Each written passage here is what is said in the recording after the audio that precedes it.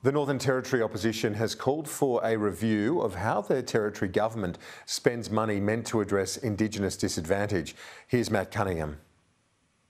People from across the political spectrum have long argued that Northern Territory governments take money sent from Canberra to address Indigenous disadvantage and use it to buy votes in Darwin. It's a claim the Northern Territory government denies, but the opposition has called for an investigation into the issue. Steve Edgington, the member for Barkly, which includes the town of Tennant Creek in Central Australia, wants a review of that spending. He's used the example of the Nightcliff police station, built in Darwin's northern suburbs and opened last year at a cost of $12.7 million. It's about 10 minutes from two other major police stations. Steve Edgington says at the same time that police station was opened, another station in the community of Alparulam in his electorate was shut down. Where is the money?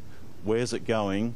Is it going to where it's needed most? And how is it benefiting Aboriginal Territorians? The government has used its numbers in the House to reject the proposal for that inquiry. The opposition is also accusing the government of failing to answer its questions in relation to alcohol legislation that passed the Parliament last night. What Natasha Fars and her government showed last night is they're unfit to govern. The opposition asked 29 questions, 22 of which she just completely refused to answer.